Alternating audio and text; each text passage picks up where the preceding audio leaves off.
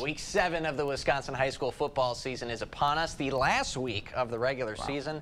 And due to the pandemic, of course, there won't be state titles to play for at Camp Randall. But the WIAA is planning to seed all participating teams for playoffs into some kind of regional play for 2 levels over the next couple of weeks. And we'll get into the ins and outs of that process a bit later in the show. But tonight, we start out in Tomah, where the Timberwolves host the Blue Golds of Aquinas on senior night, a battle of 3-2 teams that have success through the air. That's right. Jackson Flotmeyer, the sophomore for Aquinas, 8 touchdown passes to 3 picks. Justin Gerke, the senior for Tomah, 10 touchdowns to just 4 picks.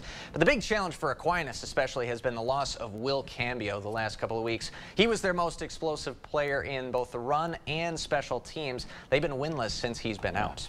All right, good matchup for both of these teams as we head out to Tomah this evening.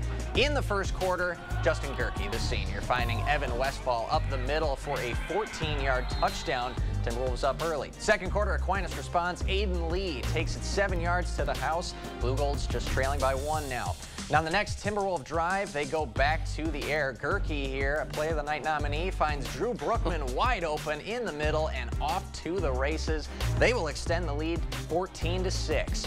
Later, Tomah goes to the ground. Brandon Luke bounces off the pile and takes it in for the 6-yard score, make it 21-6. And after Aquinas fumble, Tomah has one more chance before halftime. Gerke deep again. This time, Cade Genevico, 43 yards and another score, up by 22 going into the half. Over 250 yards and 4 touchdowns for Gerke. How about that on a senior night, right? Yeah, two nominees as well for the Play of the Night. That's right, and that's the second straight game he's also thrown for 4 touchdown passes, finishing the regular season out strong.